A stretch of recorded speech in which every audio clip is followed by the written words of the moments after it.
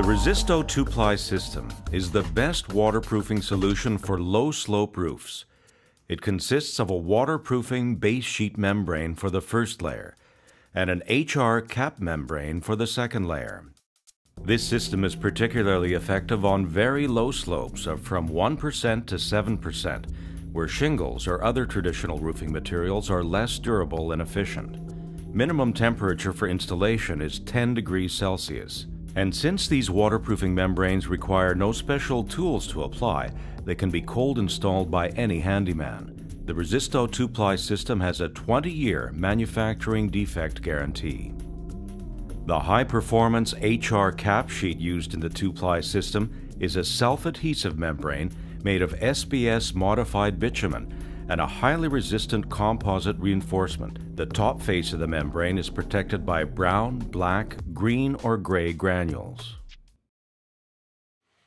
The surface must be clean and dry. Broom it to remove any trace of dirt. Begin installation of your 20 square foot Resistoboard asphalt panels by placing them directly on the wood surface. Take care to align them well along the edge of the roof. Application will be staggered, so start with an entire panel for the first row, then a half panel for the next row, and so on. The panels cut easily with a knife equipped with a multi-purpose blade. Start at the base of the roof and manually fasten the panels with 1-inch round nails every 16 inches.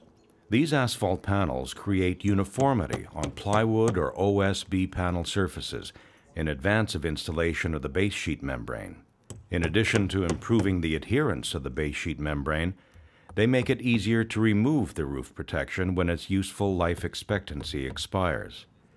These asphalt panels are not mandatory in application of the base and cap sheet membranes. With the Resistoboard panels installed, apply exterior primer to the entire roof surface to allow perfect adherence of the base sheet membrane. Mix the primer well in its container and pour it into a metal pan. Using a conventional roller, apply a thin, uniform coat. Allow it to dry completely for about 30 minutes. It should be tacky, but shouldn't stain your fingers.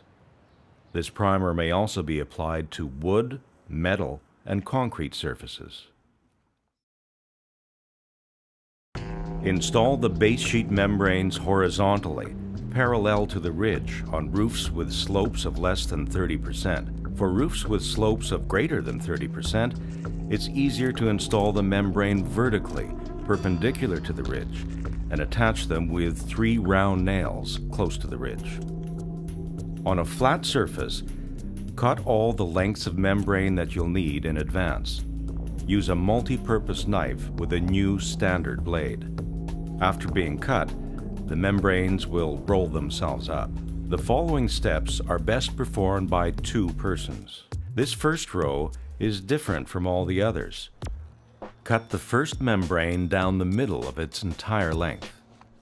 Begin installation of the base sheet membrane at the base of the main roof.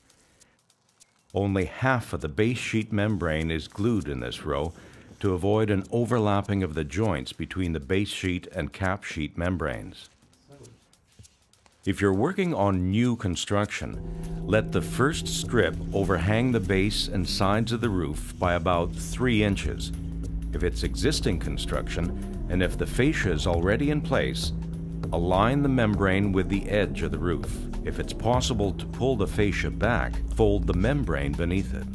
Partially unroll the base sheet membrane and peel back a few inches of protective film to allow it to stick to the surface, passing your hand over it to promote adherence.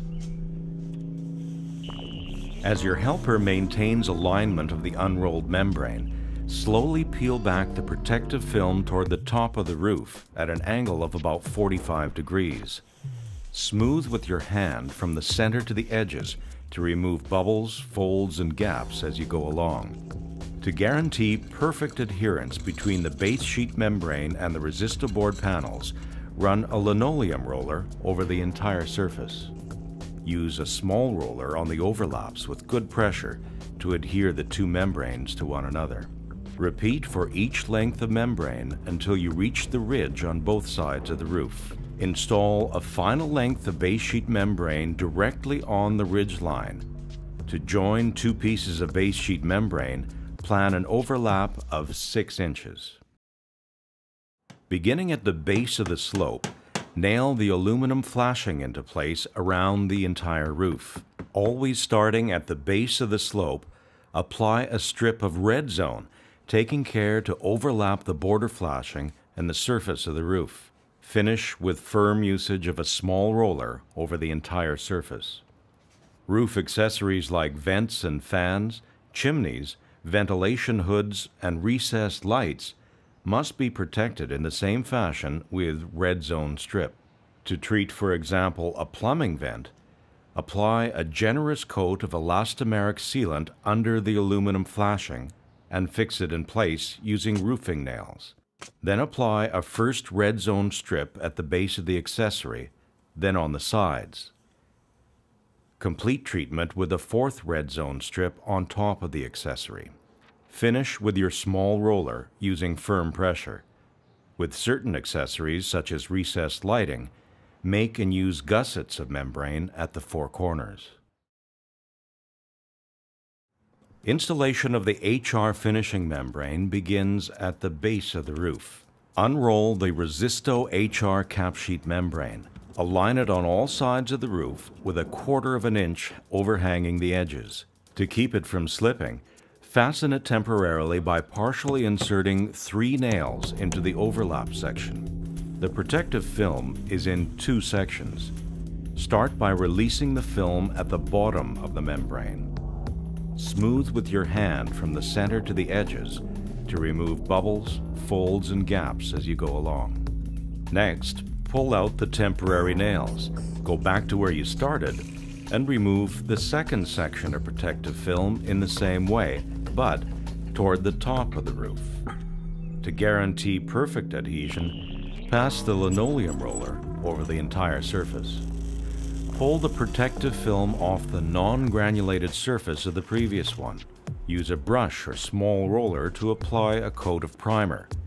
Be careful not to get primer on the membrane's granulated surface. The next lengths will overlap on the non-granulated surface. Repeat these steps for enough lengths of membrane to reach the ridge.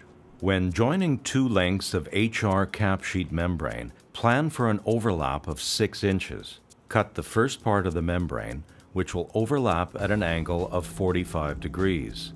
Apply elastomeric sealant to the overlap area.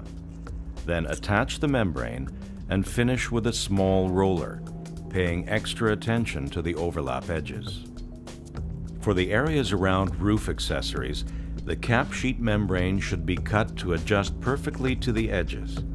Then apply a line of elastomeric sealant all around the accessory. The roof ridge can be treated in 2 ways.